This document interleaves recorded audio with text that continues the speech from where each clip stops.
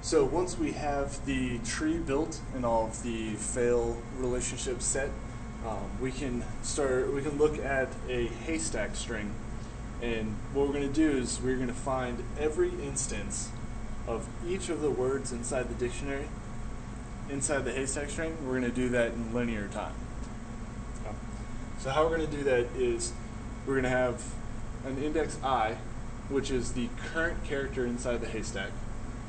And we're going to have a map, which, this is going to be a hash table of matches that's going to have type, it's going to have string as the key, and it's going to have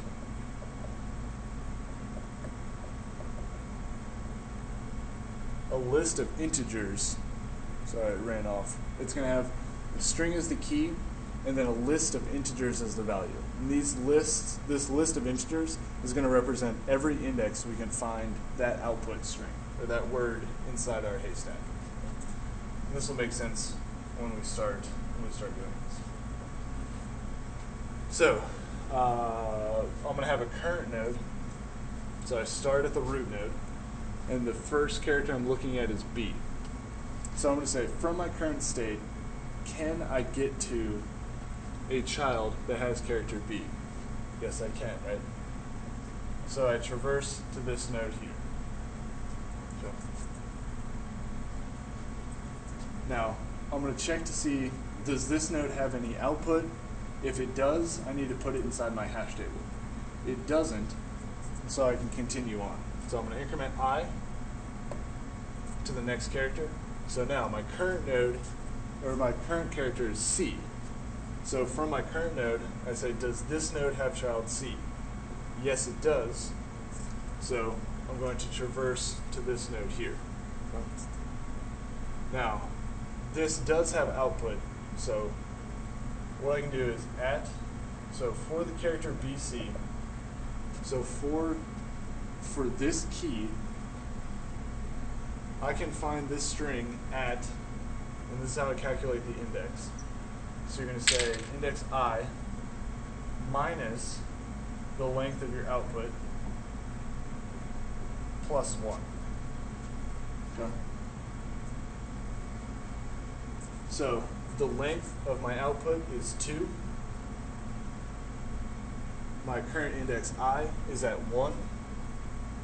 So if I say 1 minus 2 plus 1, that's going to end up equaling 0. So all I'm saying is that I can find this output string starting at index 0, which you see BC, that's true. At index 0 I can find BC. So I'm going to say index 0, and we're going to continue the list going down. So I'll leave.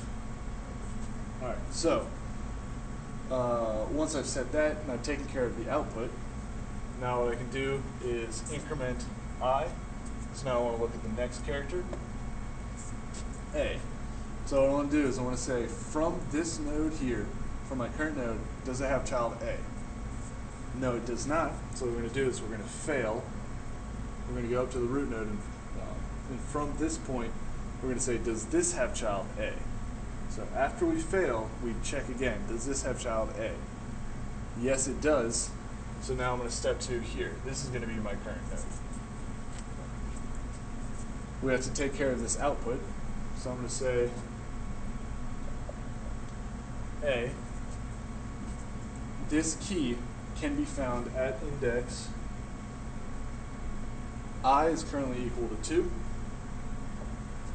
minus the length, which is 1 plus 1, plus 1. So I can find that at index 2, which if you look in here, at index 2, I find the string A. Okay, now from my current node, increment the index. So now from the current node, does this have child A? It does, so I can step down to that child.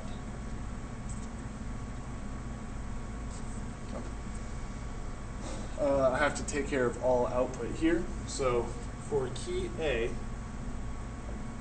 now I have I is equal to 3 minus length 1 plus 1. So I can find this at index 3. Okay? Like I said, lists are going down, so I can find A at index 2 and 3. Okay? So we increment I. Now, from this current node, does it have child B? It does, so we're going to step down to that child. And now I have to take care of all of its output. Okay? So it has string AAB. So for AAB, I have some list. Maybe more clear if I draw lists this way. So I have some list.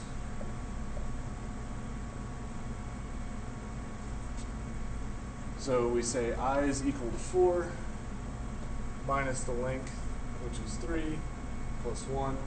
So you can see starting at index 2.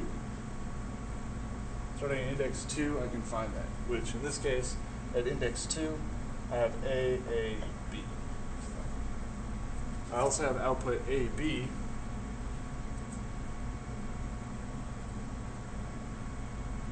So for output AB, I can calculate 4 minus the length, which is 2 plus 1. You can see that starting at index 3,